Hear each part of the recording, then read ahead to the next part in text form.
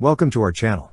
Don't forget to subscribe and put likes, because your support is important for us. And here we go. In a significant development amid ongoing regional tensions, Poland has delivered an S-200 surface-to-air missile to Ukraine, as reported by the Polish defense magazine Defense 24 on June 5, 2024. This delivery marks a notable transfer of military technology and historical hardware, originally designed during the Cold War era to strengthen Warsaw Pact defenses. The S-200 missile system, known by its NATO designation as the SA-5 Gammon, was developed by the Soviet Union to provide long-range, high-altitude air defense capabilities. During the Cold War, Poland, a member of the Warsaw Pact, received these systems to bolster its air defense against potential aerial threats. These systems were strategically stationed to protect critical infrastructure and key urban centers. The S-200 system is characterized by its impressive range and altitude capabilities. It can engage targets up to 300 kilometers, 186 miles, away and at altitudes from 300 meters to 40,000 meters, 984 feet to 131,234 feet.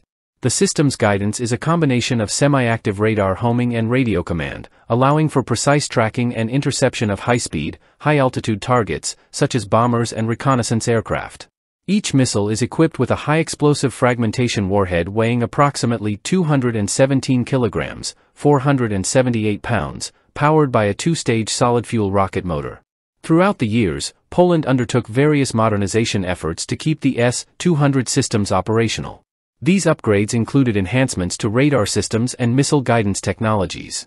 According to the Military Balance 2023, the Polish Armed Forces maintained one battery of the S-200 Vega in active service until recent years. However, with advancements in air defense technology and Poland's integration into NATO, the S-200 system was eventually retired in favor of more modern systems like the Patriot missile system. The Patriot system offers enhanced capabilities and interoperability with NATO forces, reflecting Poland's strategic shift towards modernizing its defense infrastructure.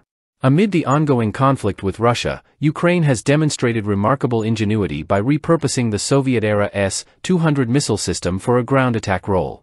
Originally designed for long-range air defense, the S-200 has been modified to strike land-based targets effectively. This adaptation involves significant adjustments to its guidance systems, enabling it to be used offensively against ground targets. The innovative use of the S-200 by Ukraine highlights their tactical resourcefulness and strategic adaptation. By leveraging existing military hardware, Ukraine has enhanced both its defensive and offensive operations. This repurposing not only underscores Ukraine's commitment to defending its territory but also showcases their ability to counter Russian advances through strategic innovation. The delivery of the S-200 missile system from Poland to Ukraine is a significant event in the broader context of regional security dynamics. The historical significance of the S-200, coupled with its modern adaptation by Ukraine, illustrates a continued evolution of military strategy and technology. As Ukraine continues to face challenges, their ability to adapt and innovate with existing military resources remains a crucial element of their defense strategy. Poland's support, through the provision of these systems, further underscores the cooperative defense efforts within the region. That's all for now. See you later.